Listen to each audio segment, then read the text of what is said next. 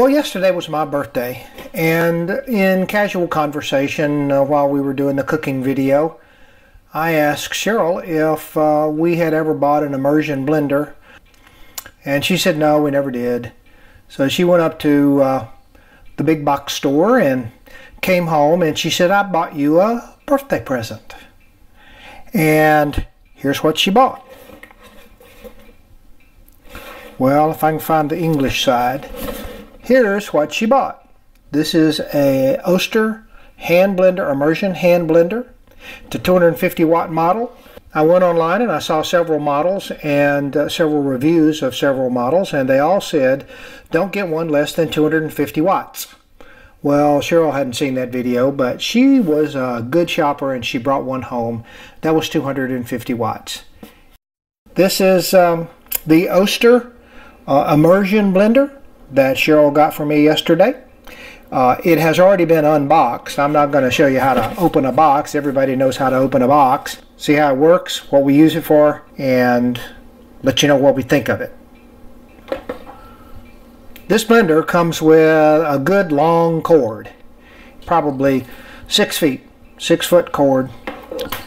It also comes with a measuring cup. I don't know if you can see those numbers along here. A measuring cup.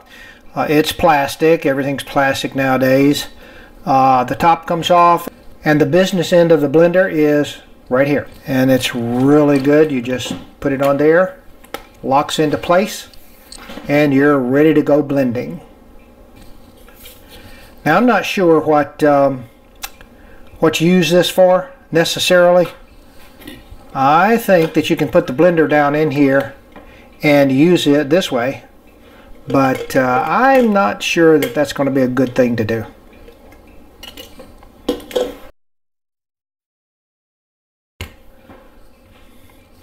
Okay, well, the first thing we're going to try with this blender, using the measuring cup, we've got 4 of these nice farm fresh brown eggs in here, and we're going to use the stick blender to make scrambled eggs. So let's give it a try.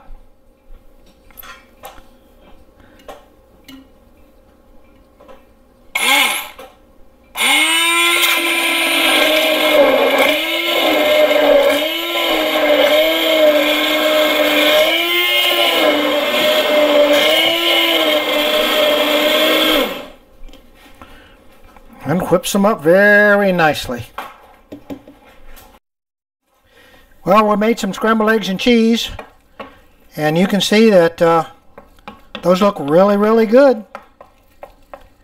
They're almost done. We'd like them a little bit drier than a lot of people. But some cheddar cheese and those 4 brown eggs, a little bit of milk, and we look pretty good. Another thing that you can do is, if your recipe calls for tomato sauce and all you have is diced tomatoes, you can use the stick blender and this nice attachment and make sauce from your diced tomatoes. So that's another option you can have. Another thing we did with the stick blender, we took these jalapeno peppers, boiled them, and used a stick blender to blend up all of the seeds and skins and membranes, and collected the juice from them, and we use that for spray on our vegetables. It will get rid of the insects. There is another model of this Oster Stick Blender that comes with a attachment that turns it into a mini food processor, but we chose not to get that one. It was about $5 or $6 more. I think this blender cost about $19. But it's been a good blender for us, and it does lots of things. And if you do a lot of cooking, this is a useful thing to have.